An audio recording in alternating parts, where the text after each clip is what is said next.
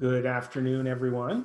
I guess it's definitely afternoon in the East. It's maybe just barely afternoon on the West Coast. And if you're further into the Pacific, not quite. Thank you for joining us. I'm Andrew Seligson, president of Campus Compact. I'm joined today by my colleague, Emily Body, our director of development. Hello, Emily. Hello. And we really appreciate your joining us to talk about the Safe Elections Project and how you, in whatever roles you're in, can contribute to successfully recruiting the poll workers that our country needs to have successful elections this fall. So we're going to go into a great deal of detail about what that's all about and why it's important and why we're involved in it and how you can help. Beforehand, let's just get started with Emily sharing some housekeeping notes. Sure. So thank you all, as Andrew said, for taking interest in this issue and taking the time to join us today. First and foremost, we are recording today's webinar and we will be sharing the link. So if you do need to drop off at any point, feel free to look out for that recording. We'll send it to you. We also are in a Zoom webinar, not a Zoom meeting. So you're all automatically muted and your cameras are turned off, but that does not mean we don't want to hear from you. There are two ways that you can interact over the course of this hour. So the chat functionality can be used to speak with each other. You can introduce yourselves and have any conversations you deem relevant in there. And the Q&A function you can use to ask questions for Andrew and myself. And we'll leave plenty of time at the end of the hour to go through and answer as many of those questions as we can. So please don't be shy. Feel free to use both of those functionalities to connect with one another. Thank you, Emily. And in a moment, Emily is going to review our agenda and then we'll jump in. I did just want to say a little bit at the outset about kind of how we at Campus Compact think about our work generally in the election space, and in particular with respect to this project and poll workers.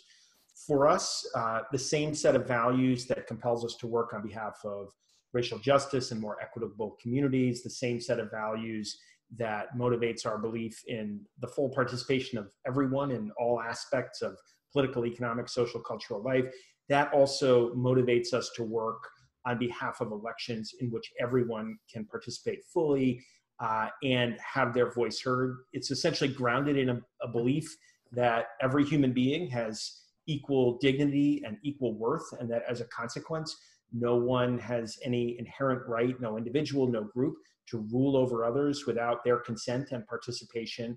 And we see elections as one important way that we realize that value in practice.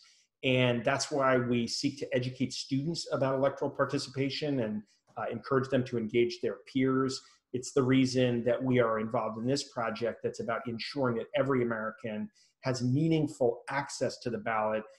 And in this case, it's really about ensuring that there are enough polling places. And we see a special opportunity this year to engage young people, the rising generation, to take responsibility and indicate to the world that they take these issues seriously. I think we've seen a lot of evidence in this in all sorts of domains, that young people are paying attention, that they care. And this is just one more way for them to show that they can lead in a moment when they are essential. So that's why we're in this. And as we said, we're about to dive much deeper into what the poll worker issue is about in 2020 and how you can be involved. Great. So let's start with an agenda for this call so you all have an understanding of what we're going to talk about.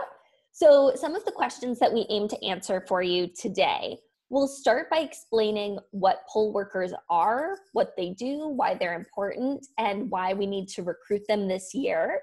We'll then tell you about the Campus Compact Safe Elections Project, how it came to be, what it's been up to so far, and what our goals are between now and Election Day. We'll then share how you can support efforts to recruit poll workers in your campus community. And we'll share some resources that are available, both Campus Compact resources and those from our friends and partners in the space. And as I said before, we'll leave plenty of time at the end to answer your questions. So with that, let's go ahead and dive in since we have a lot of exciting stuff to cover. And to kick us off, I want to make sure we all have a clear understanding of what we mean when we're talking about poll workers. So terms are also used to describe these folks, including election judges, election workers, clerks, and officers. For the most part, these terms are pretty interchangeable. We at Campus Compact tend to use the phrase poll workers, but as you're having conversations in your campus community or with your local elections office, you might hear them referred to by one of those other titles. Just know that we're all basically talking about the same people. And those are dedicated citizens who show up in person on our election days to support our election processes in roles like tabulation, setting up polling sites, and much more, which we'll go into on the next slide. The thing to know is that poll workers are the essential workers of our elections. They are critical to making sure that our elections run smoothly and making sure that every voter has a positive experience casting their ballot and letting their voices be heard. So to make sure we have a clear understanding of why they're so important, I thought I'd share some of the key responsibilities that poll workers have on election day. So poll workers are the people who show up at their local polling place, set up the voting station, and answer voters' questions as they're coming in. They check voters in and distribute ballots, ensuring that everyone receives the correct ballot. They help elderly and disabled citizens vote, providing that extra level of support that some of our friends and neighbors require. They update people's voter registration information, and in states that have same-day registration, they actually register people on the spot so that they can vote. They're the folks who maintain a safe and orderly polling place, which we know is going to be more important this year than ever before, with the additional sanitation and social distancing practices that will have to be implemented. Importantly, they're the ones who pass out the I voted stickers that we all know and love. And at the end of Election Day, poll workers ensure that everybody who's waiting in line to cast their ballot when the polling place closes is actually able to vote. They then break down that polling location and ensure that all the ballots make it safely to be counted. Now, this is a high-level list. There are certainly more specific duties that poll workers have, but this should make it pretty clear that without poll workers, our in-person elections can't happen. They cannot function without a solid staff of these poll workers in communities across the country who can make sure that every community member is able to safely and in a positive way cast their vote. So that's all great.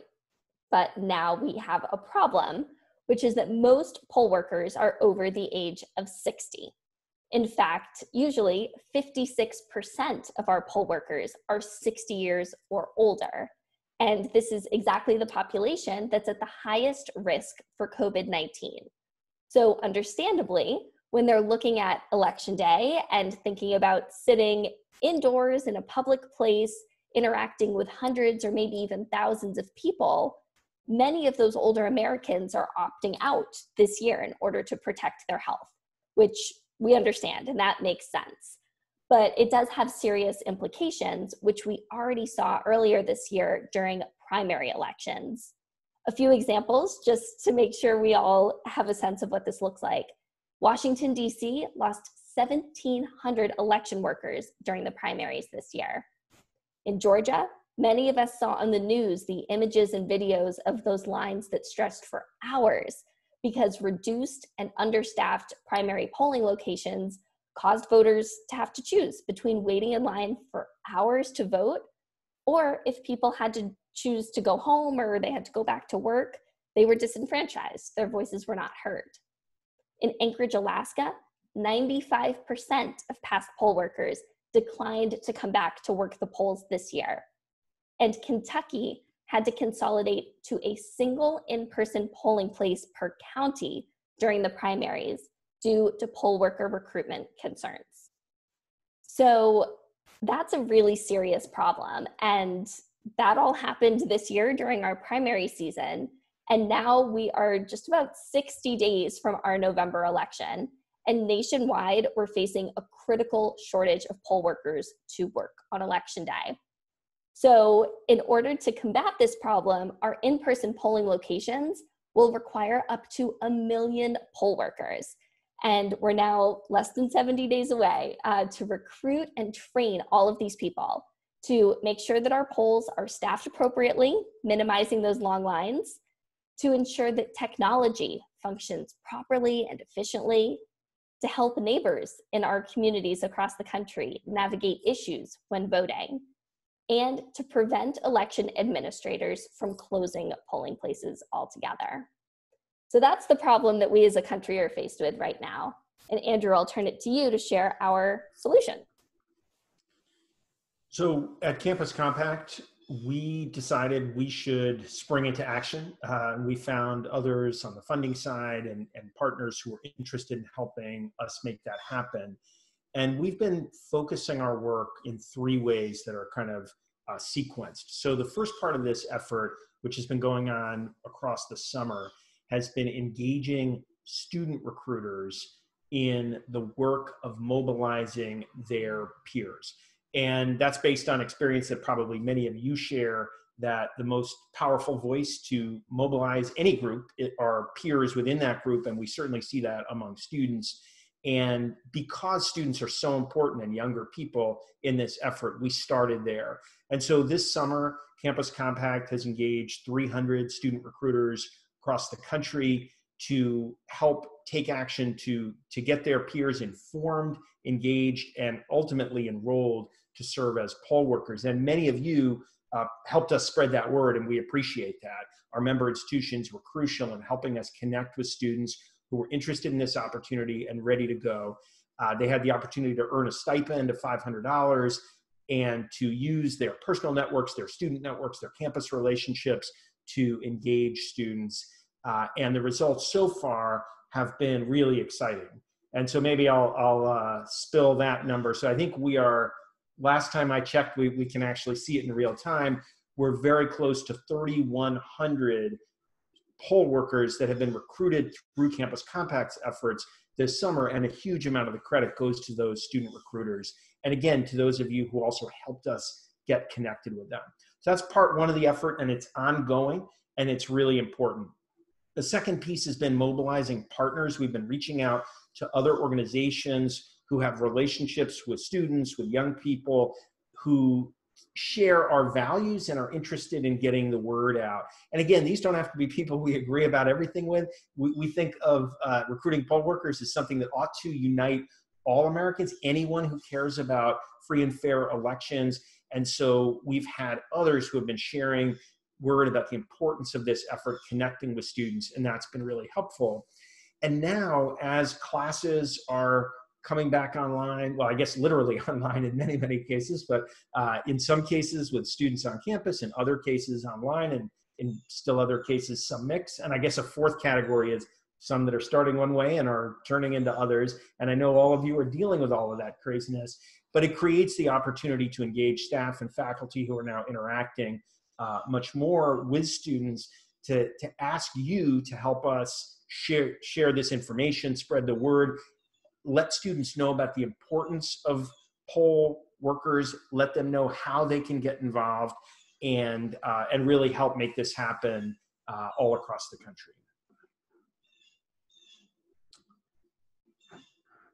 So that's, again, a little bit about what we've been doing, and a key dimension of all this work that's been done, again, by these students from more than 100 colleges across the country is helping people find their way to the URL that is on that slide, powerthepolls.org/campus. And I will repeat that, and Emily will repeat that, and we will have you dreaming that URL before we're done, because that is the entry point for poll workers all across the country. So Power the Polls is a partner of ours in this effort, and they have set up this portal so that students can go in, and others, and use that URL, say, hey, I want to be a poll worker, and then receive follow-up from local elections officials. One of the complexities of all of this, and we'll get more into this, is that in each state, and in some states in each county, the rules, the processes, the procedures differ. So there has to be a point of contact with local elections officials, but the starting point to simplify the process is just going to powerthepolls.org/campus, signing up. That gives the local election officials an indication that you're interested and you're from their community, and that's how this works. So most of this is happening virtually. We've had students presenting in virtual classes about this opportunity and the importance of serving, collaborating with student groups and academic departments, leading social media campaigns, and in all other ways that they can think of that we might not have. We've seen some great videos that students have created and other creative ways they've been engaging, getting the word out, and again, driving their peers to powerthepolls.org/campus with an understanding of why it's so important for them to do that. Absolutely. So just to touch quickly on Power the Polls, in case any of you missed it, yesterday was National Poll Worker Recruitment Day, and Power the Polls was the leading voice behind this. We saw organizations and celebrities and elected officials all sharing this tool, and it really speaks to how important they've become in this poll worker recruitment space. So we're thrilled to be an official partner. So Power the Polls is an initiative to recruit a new wave of poll workers, especially young and more diverse populations that historically have not filled those roles, to ensure a safe, secure, healthy, and fair election for all voters, which of course is exactly in line with our mission and part of why we're so excited to work with them. So we just wanted to share a quick screenshot of the portal Andrew was just speaking about. So if you were to visit our unique URL or just the main Power the Polls site, they look exactly the same. So powerthepolls.org/campus will bring you to this site where you'll see it's a very simple form that we're asking students and other young, low-risk individuals to sign up. And then, as Andrew said, they'll be connected with their local elections office. So it's really simple. We encourage you, if you haven't already, to take a look at this site. You can look through the FAQs and the About page to learn more and see us among the list of many, many exciting partners that are coming together for this effort. Now, we also thought it would be helpful, now that we've explained the problem and our part of the solution, just to make sure you all had some clear high-level talking points of why people should be excited about becoming poll workers. So putting that positive spin on it. So first and foremost, in almost every state, poll workers get paid. Now, the rates differ depending on the city or town, and in some places it is a volunteer position, but almost everywhere, poll workers are paid a daily rate for election day, and in some cases, they're also compensated for any training that is required before election day. So that's a great incentive for people who are looking for a little extra income. As we said before, when there's a shortage of poll workers, we see polling places close.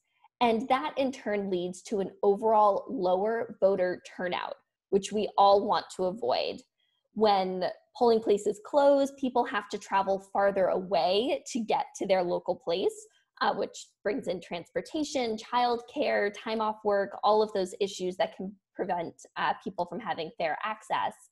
And when more people are being funneled to a single polling location, we see those lines grow longer and longer. So it's pretty clear to see the correlation. As long as we have enough poll workers, we will not see that lower voter turnout.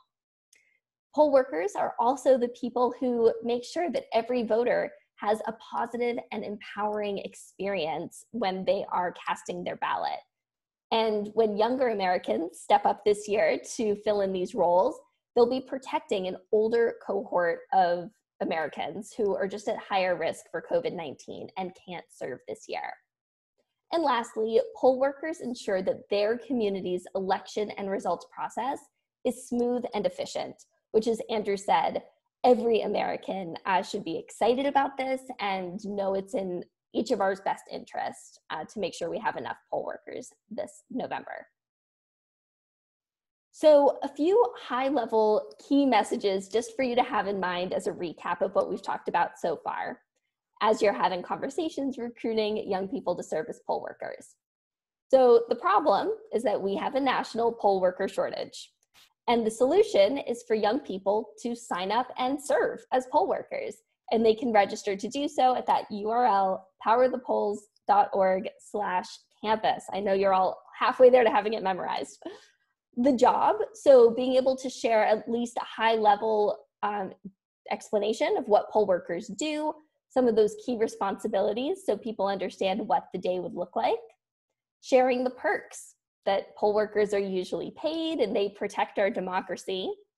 And being transparent about the risk, which this year, of course, is COVID-19.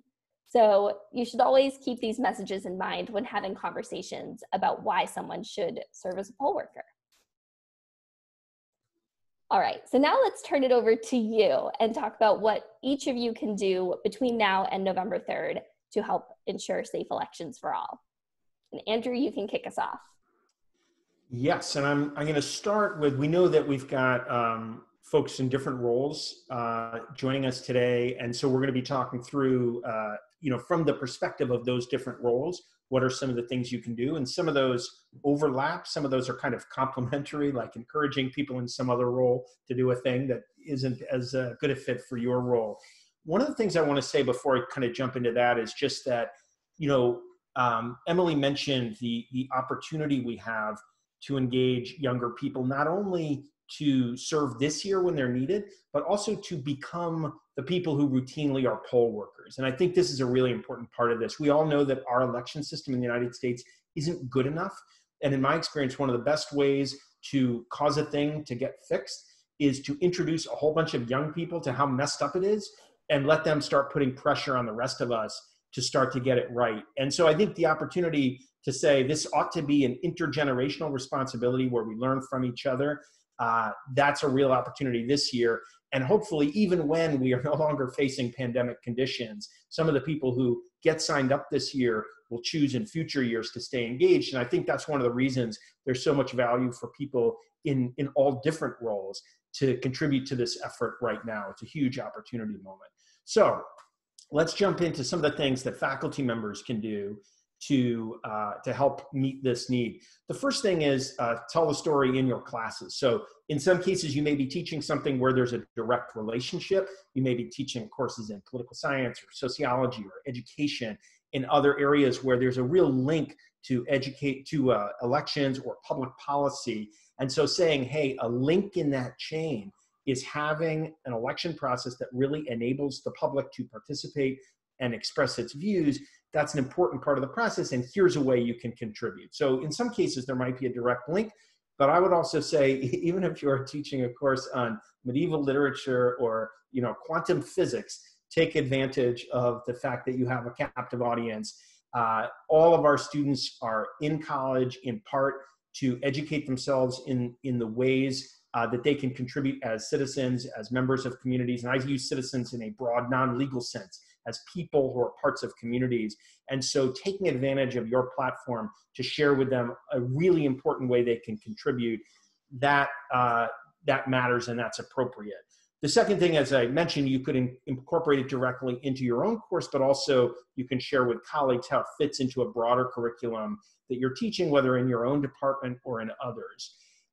In that way, you can mobilize your department to open classes up to presentations. There may be faculty members who aren't themselves comfortable talking about this. They don't feel as informed.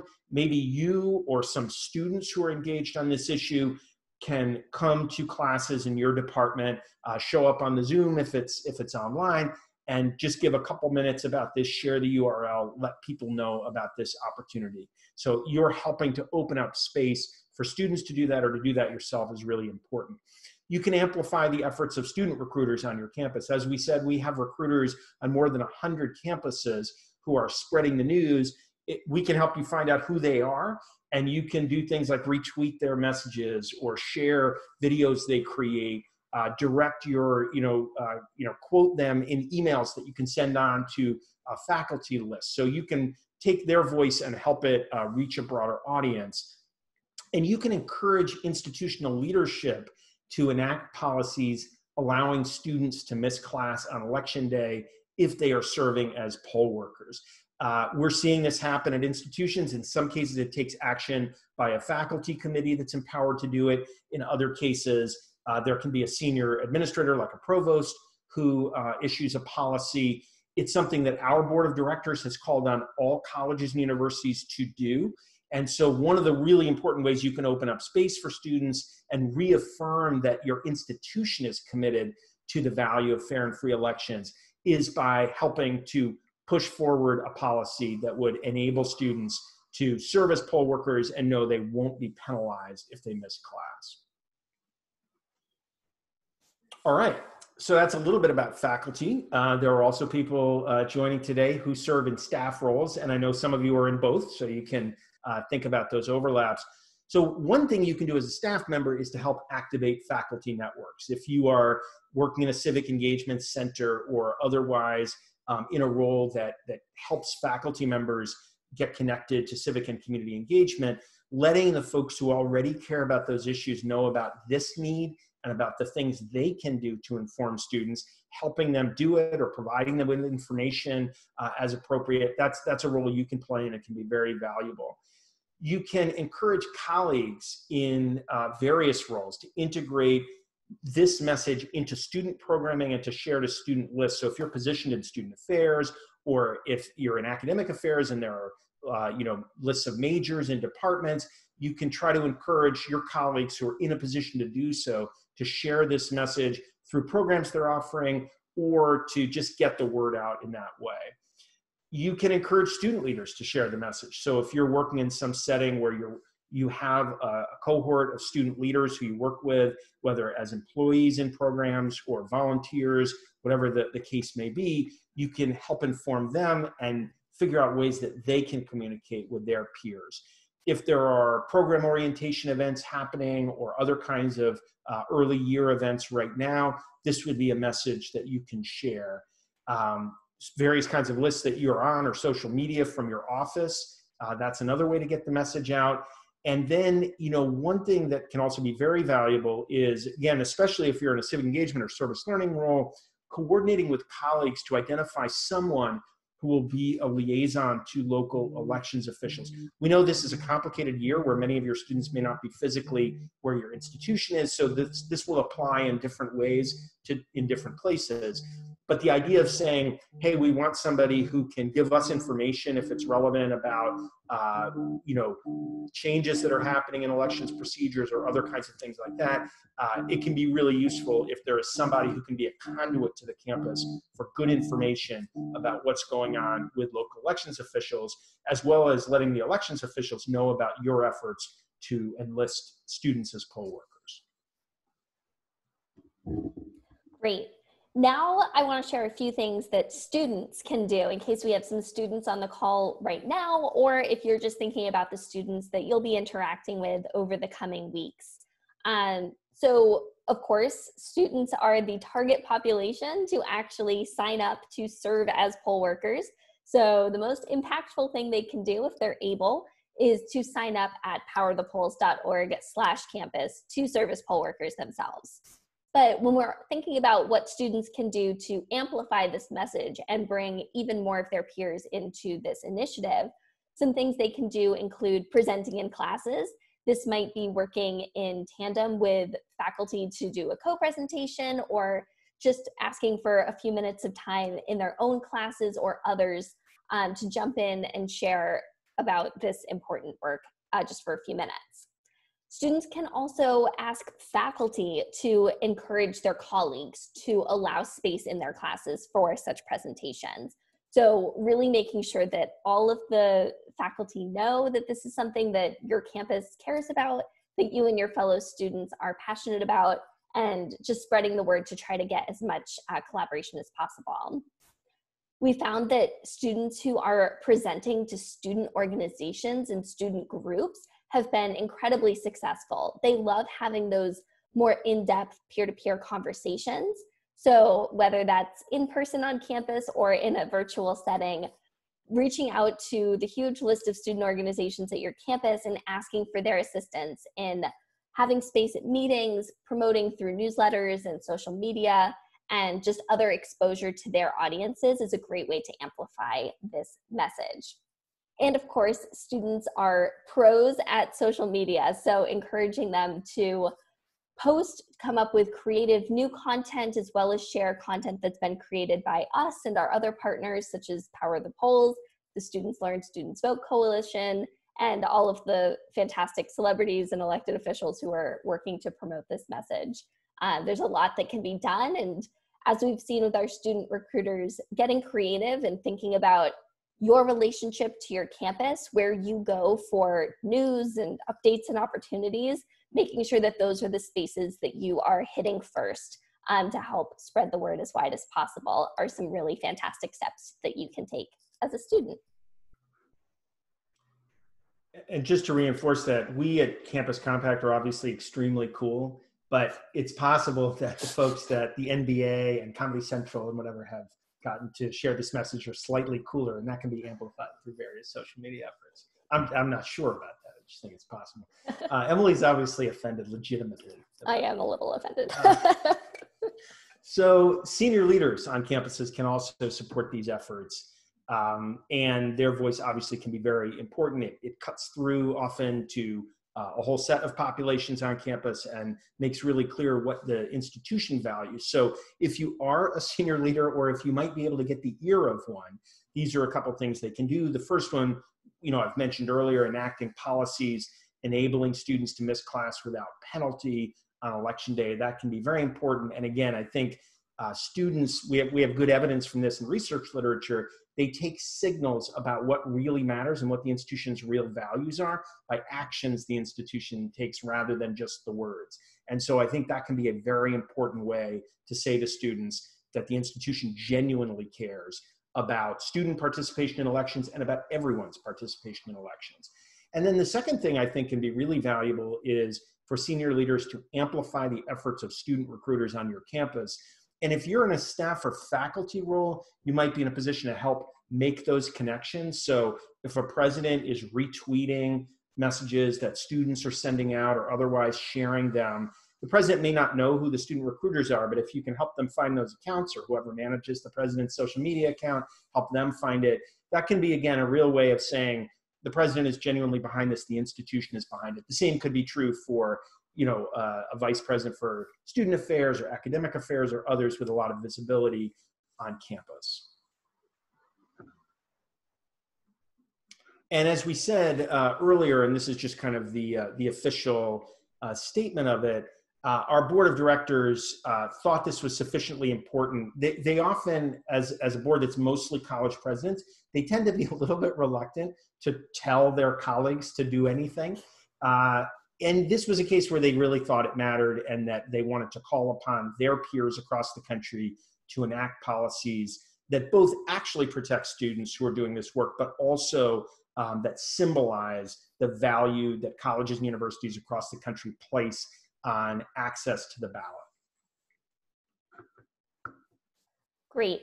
So as we shared, this is now a little bit old. We've recruited nearly 3,100 new poll workers through our initiative so far, which has only been live for about 5 weeks or so, which is incredibly exciting. And as some of our student recruiters are wrapping up their time with us, they've been sharing in their final recruitment logs some of the activities they found to be most impactful. So we just wanted to share those findings with you. Of course, unsurprisingly, social media is far and away the easiest and most exciting way for these student recruiters to spread the message in their campus communities as well as their personal networks. They found that being able to share specific information about local elections where they live, as well as this national shortage, has been a great way to engage a huge audience. And they've gotten a lot of direct messages and comments from their friends and classmates and surprising people who are excited to learn more. They've also shared with us that those presentations in classes and student group meetings, even if they're virtual, have been really fantastic. People have smart, insightful questions. They're excited to learn more and to sign up. And just having that support of faculty and the student group leaders to provide them with the space to share this message has really reinforced to them that this is an issue their whole campus community can rally around. They've also shared that, unsurprisingly, personal one-on-one outreach to their friends and family has led to some really interesting, deep conversations around our elections more generally, as well as the poll worker shortage. So just empowering them with the tools and the language to go out and pick up the phone and send a text or make a phone call to let people know, hey, this is a cause I'm really into, I really care about it. Would you be willing to learn more? Those conversations have yielded fantastic results. So as we've said to our student recruiters, I will share with all of you, please don't be shy. As we've said a few times already, it's in every American's best interest that this election is fair and safe for everybody. So don't count anybody out. It's worth reaching out and seeing if people in your network are willing to have the conversation. Maybe they themselves can sign up to serve as a poll worker, maybe not. But even if they're not able to serve, they might be able to help amplify the message to their own personal network. So we encourage you to spread this far and wide. The last thing I wanted to share is that our student recruiters have found it super helpful to know if poll workers in their community get paid, and if so, how much. So being able to tell their classmates exactly what their compensation and expectations would be to serve as a poll worker on election day has been critical in their recruitment efforts. So we encourage you to look that up where you are as well. Now, we shared these reminders with our student recruiters, and I wanted to do the same now, that there are 4 critical points that we at Campus Compact at least have identified that we think you should remember as you're going out into your campus communities to recruit young people to serve as poll workers. And the first is a little obvious, but worth stating, which is that we are in the middle of a global pandemic. So even though COVID-19 is the reason that we need young people to step up and serve, it's still a huge risk and obstacle, even if it's lower risk for that population. So we definitely recommend that all recruiting methods be virtual to keep your own health and safety as well as others top of mind. And we also encourage you to be sensitive to the fact that even among younger populations, many will not be able to serve as poll workers because of various factors. Maybe they live in a house with an older person who's high risk. Maybe they live with someone or they themselves have a compromised immune system, and so they're higher risk than they might outwardly present. Perhaps they're not eligible because they're registered to vote in a different state, or they're not registered to vote at all. Or maybe they are at the lowest risk you could hope for, but just aren't comfortable. And all of those reasons are okay. We're not in the business of coercing or guilting people into serving as poll workers against their comfort. We're just trying to spread the message to as wide an audience as we can. Second thing to remember is that efforts to recruit students and other young people to serve should go hand in hand with nonpartisan efforts to get out the vote. So many of you are on this call in part because you have been involved in those get out the vote efforts and using the same networks, the same communications channels, the same organizational partnerships can be an effective way to get the word out, but it also can be 2 messages that you are sharing simultaneously. That 2 things that young people should be thinking about this fall are participating as voters and helping others to participate by serving as poll workers. So again, so there are very, I'm just thinking about this because I saw in the chat somebody asking about international students. There are lots of ways for people who can't legally vote or can't legally serve as poll workers to still be helpful to peers by sharing information about all these things.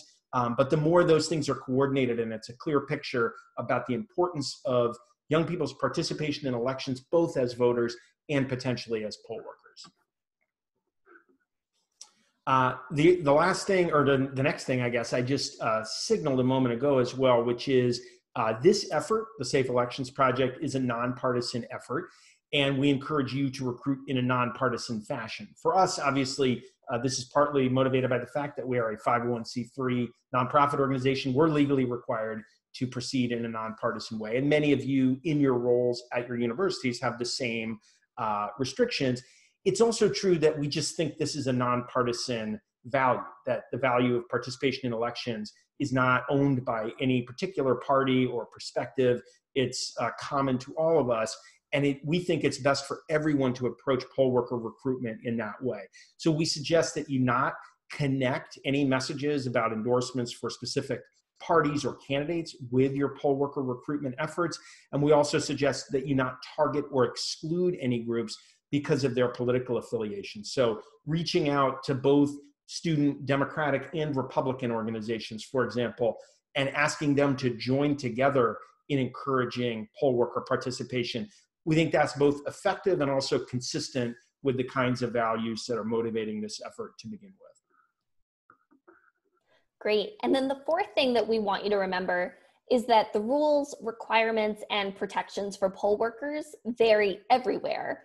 And that's because these decisions are made at the state or even at the local level. So things that you might be considering, such as how old poll workers have to be, if they have to be registered to vote in that city or just in the state or in general, if there's a party affiliation requirement, those things are all determined at the local level. Additional things such as how long of a day poll workers are actually serving. Can they work a half day, or do they have to be there while the polls open all the way until closing time? If and how much they're compensated, and especially this year, what, if any, personal protective equipment will be provided and what safety measures will be implemented by the local elections office, both to protect poll workers and the voters at large. So all of these decisions are made locally. So I wish that we could sit here and provide you answers, but we can't really do that. What we can do, however, is help lead you in the direction of where you can go to find those answers. And the tool that we highly recommend is Work Elections, and that website is workelections.com. So it's the same folks who created Power the Polls. It's a really easy search functionality. So you can visit this URL and search for your city or town to find out all of the poll working requirements and that local information that you're probably curious about, and people you'll be in conversation about poll worker recruitment with will also be curious too. So you certainly don't have to become experts on election policies in order to help further this effort, but having at least a basic understanding of the local election rules and happenings where you are can help you answer common questions, work efficiently, and speak from a position of knowledge and authority.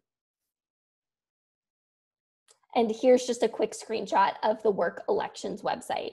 So you can see, really easy to select your state, then it pops up, you type in your city or town, and you find out all of the information that you need.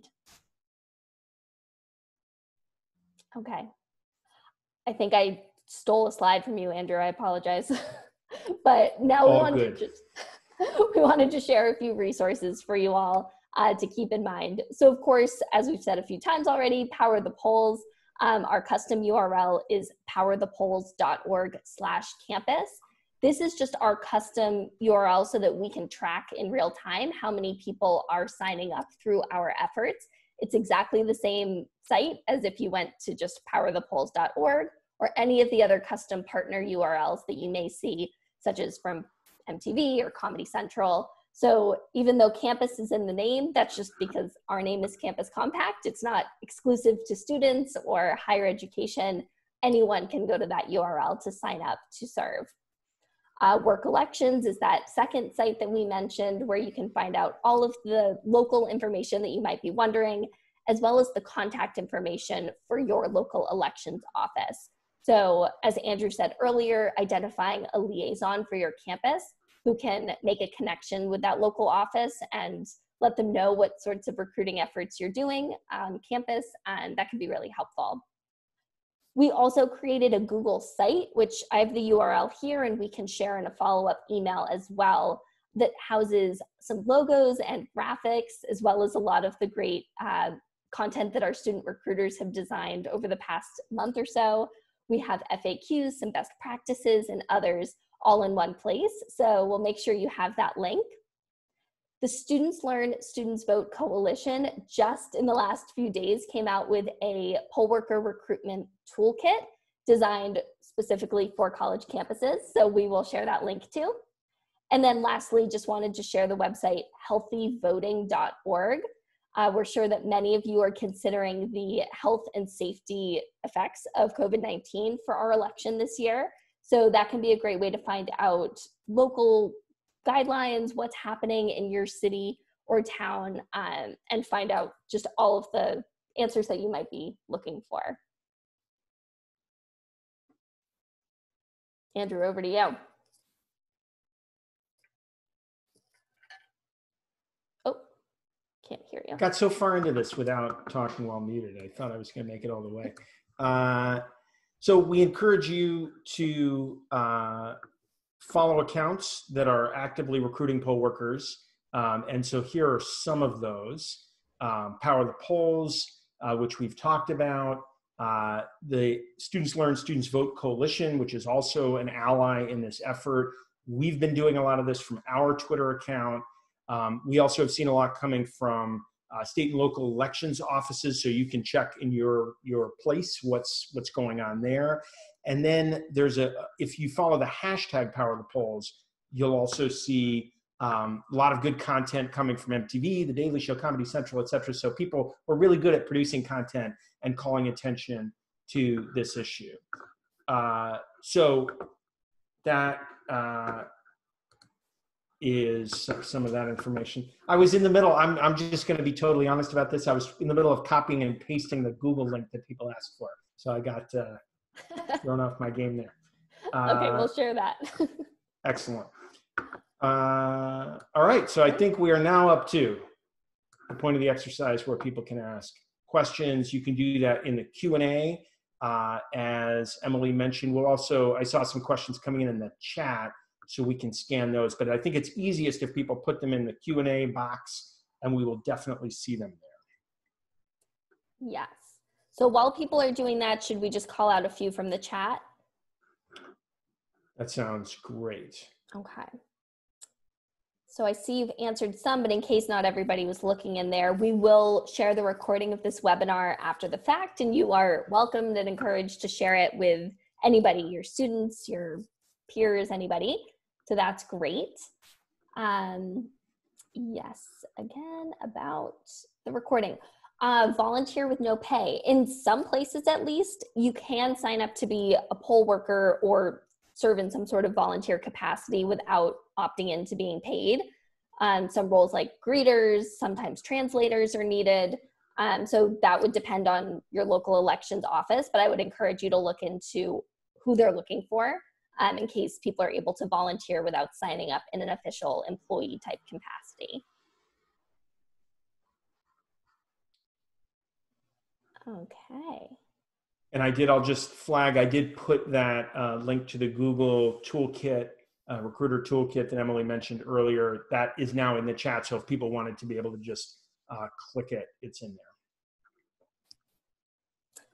I see some of the challenges that schools are facing right now are that students are being asked not to leave campus to head into the community. So I would just say one thing, and then Andrew, feel free to jump in. Hopefully your school, if that is the case, has one or more polling locations on campus. So finding out what the poll worker needs are for those on-campus polling locations and how students can step up. If they're not going to be able to leave campus to vote, there should certainly be additional polling locations made available, and making sure you have plenty of people to keep them open would be my personal suggestion.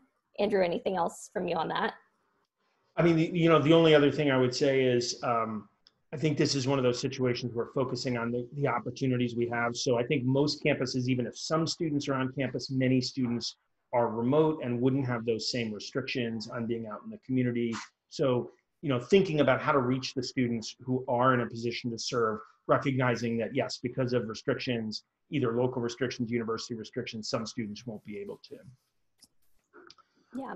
I see a question in the Q&A. Poll workers have also contributed to lots of voter suppression. Can this also be a motivation for students to sign up as poll workers to avoid this? So I think the facts about that obviously vary significantly from place to place. But I think insofar as one thing that students can do is be people who bring the value of full participation to the work of being a poll worker, that hopefully should be everybody's motivation to enable access. But I think the idea of saying to students that they can ensure that everybody is given the access to vote, absolutely, that's an important motivator. And if there are local histories that involve voter suppression coming from officials, then yes, taking the place in order to be able to ensure fairness and access, I would think that would be an important message to share for students. Absolutely. And in some places, they have requirements that there be an even number of poll workers from the two main political parties to try to minimize bias in one direction or another. So that's not true everywhere, but something to consider as well. Another reason why a nonpartisan and bipartisan effort is so critical. Someone mentioned in the chat that in New York City, they're recruiting translators, and those positions don't require that people be registered to vote, which is fantastic. So yeah, look into who they're looking for in your area to make sure we have all of the support roles filled that we need. There's a question about other activities such as phone and text banking, etc., which is great. So in the Google site that Andrew put the link in the chat, we do have some templates. So those can be used for emails, for social media posts, etc. And then we'll continue to add things that our student recruiters have been creating to that site as well that you're welcome to reference. So if you're encouraging people to do a phone bank and you're looking for a little script, we can certainly make sure to have some language in there for you to use as well.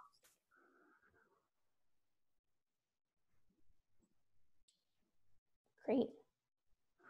Don't see any other questions yet, but if people have anything else, you should certainly feel free in our last few moments.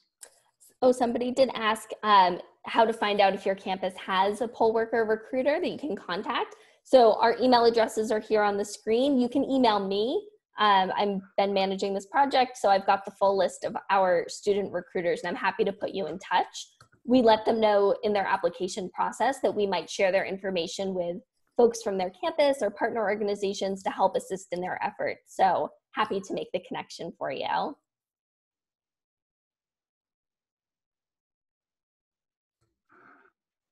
Great.